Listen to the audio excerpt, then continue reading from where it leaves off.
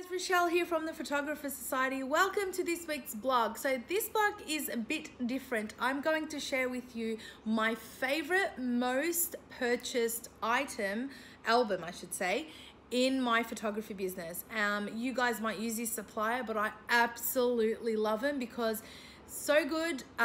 They don't cost a lot, clients love them, and they have a beautiful packaging as well, so you don't need to worry about that as well. But I wanted to share with something a bit different this week and show you my most sold album inside my business. So I'm going to show you you know how it is, how it looks like, and all that sort of stuff, and where you can get yours. If you're just starting out, you're not sure, you can go check them out as well. And this is not a sponsored video, but because I love these albums, I wanted to share them with you. And you guys know that anything I love or do or use, I will share it with you and be upfront and honest. So let's get started.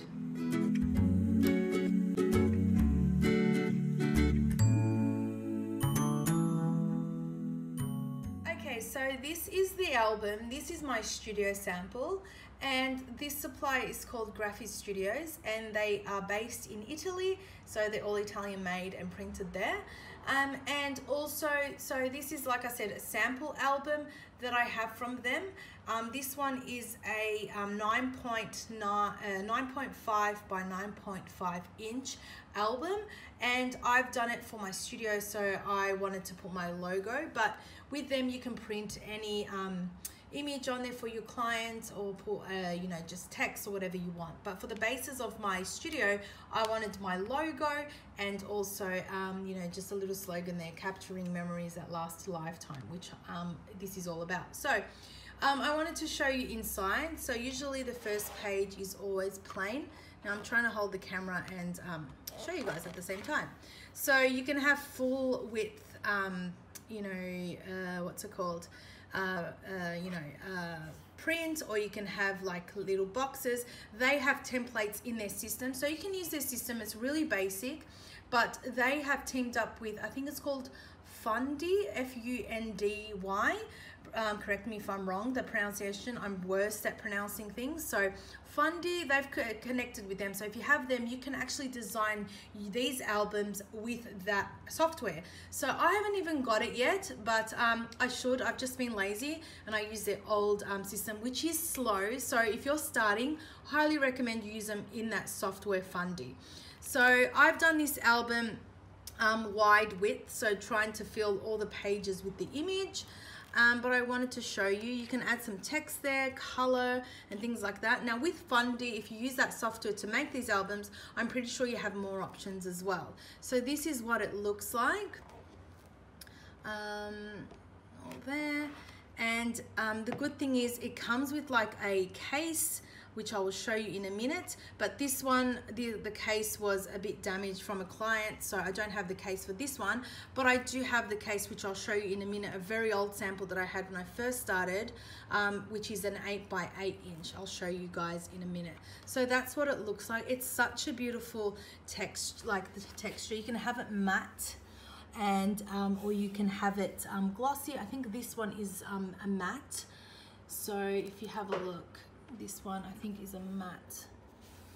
Yeah, so that's what it looks like, and I'll show you it in an 8 by 8 inch with the box. So this is the 8 by 8 inch, this is the album, and this is the box there. So this, you're gonna laugh, so much patterns in that, but I ordered this years and years ago when I first found out about Graphic Studios, and I just wanted to get different you know, textures in there, because they have all these, which was an older style they had, which is why I don't show these to clients anymore, because I don't like the patterns. But I just thought I'd show you guys for in regards to size and how you can add little cute you know, symbols like animals and things like that. But this is such an old album that I was hesitant to show you guys, but for the sake of this blog, I want to share with you everything. So as you can see, you can add these patterns if you want to. I think they still have them, I'm not quite sure, because like I said, I've just been making really plain ones. So that's it. They even have templates where you can just drag and drop the images in there. And also see, something like that is it's cute. Depends how simple, what type of style your photography is. So yeah, that's the 8x8 inch, and I will compare it to the 9.5, which is just slightly bigger. So I just did this. This was also studio sample as well. And I'm not very big fan of it anymore. I still have that same size. I do show it for the size for clients, but mainly this one's ordered. But if someone wants something small just for the nursery, then this is a popular one. And this is the box that it comes with. So as you can see, it's really old, so it's got stains on there. But you can pick the ribbon size, you can pick the box color, you can pick, you can design this as you like. Also, when you open the box, I'm just trying to do it with one hand, it will come like this. So you can even have writing there, so you can have the child's name, date of birth, etc. So that's an added, they charge you a little bit extra, I think it's like $10 extra. So I have that as an option for clients, and obviously they pay for it.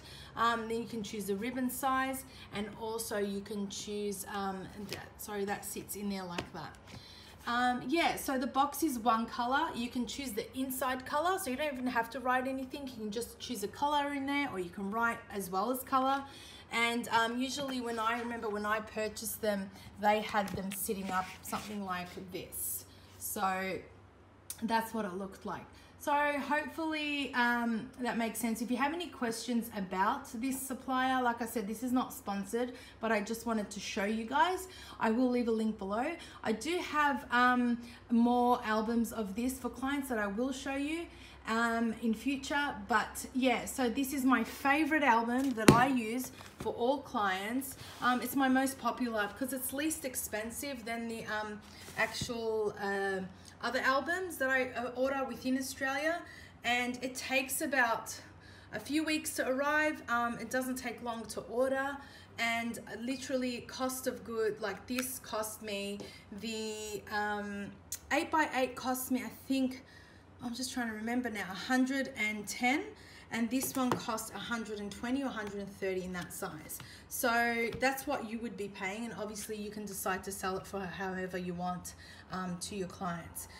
Don't forget to add in the postage, the packaging that you've got to package all this for your clients as well. Also, I've created a freebie this week for you guys and listed all the information that I've discussed here, plus everything that I have that I offer my clients in my studio, links to those suppliers, the cost of those items that I offer in my studio, and what I sell them for as well, just to give you an idea of what you can up the cost to actually make a profit from these items. So you can go download that. It's my it's called my favorite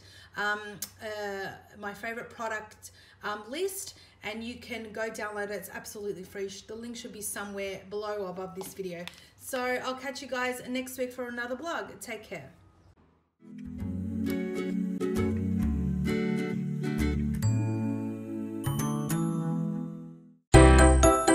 Did you know the #1 struggle us photographers face, especially when starting our photography business, is we can't book enough sessions into our business in order for it to grow and for us to make money?